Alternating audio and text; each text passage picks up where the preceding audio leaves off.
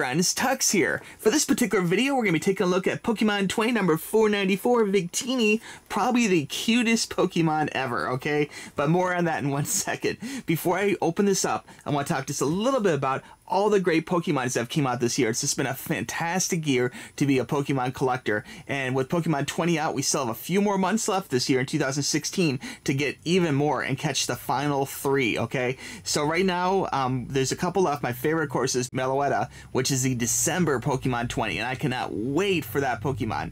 Now, for collectors, if you missed a few, Toys R Us have been doing some restocks, so it's very possible you might actually be able to get some of these older ones in Toys R Us right now at normal retail pricing. Now, of course, you can find probably any of these on Amazon for like jacked up prices, like double or triple retail. And you know, you could do that if it's that one piece of the puzzle you need to complete your collection, but I'd recommend not doing it. Don't support scalpers.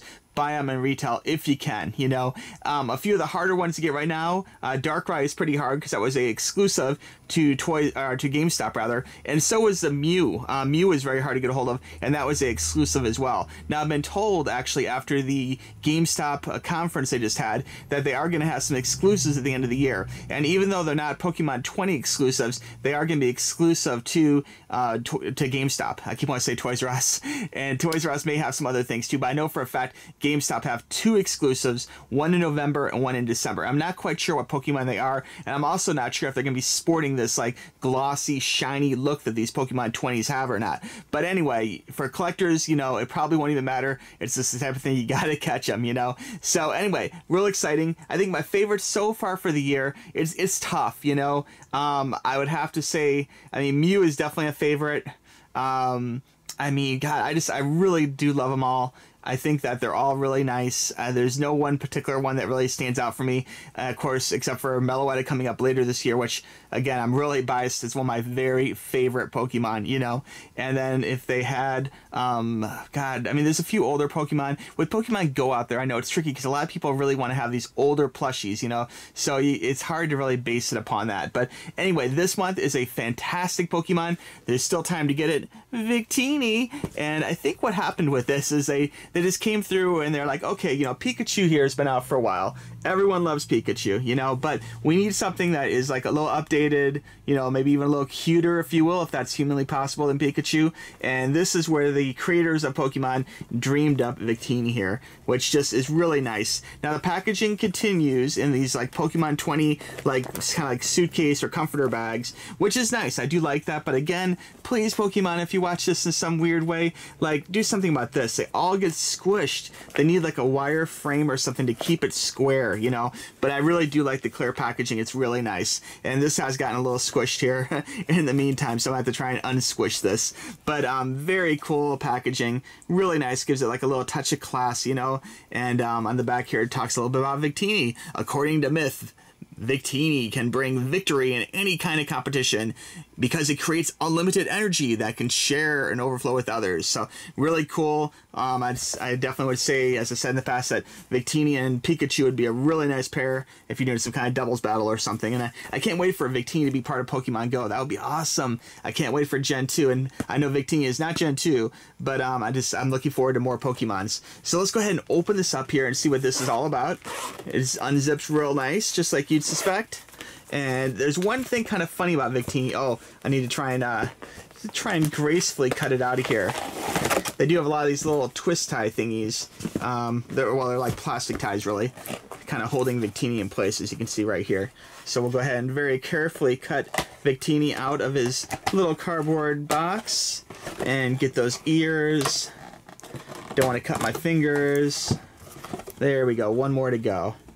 There we go. Okay, so we got Victini out of his little cardboard box, and you can see absolutely adorable. Oh my god, such a cute Pokemon. They did such a great job on this. I mean, Pikachu is very cute, as you know. We all agree Pikachu is super cute, but Victini, there's something really special about him, and maybe it's little detail touches like the larger blue eyes, or maybe it's the little fangs. There's a whole thing in Japan, like Asian culture, about little fangs, like imperfections in teeth is considered cute, and like oftentimes they'll have like one done or both done, and it's really great they actually incorporate that into the plushie of Victini because they think it's so adorable. And I have to agree, it's super cute here. There's no doubting it.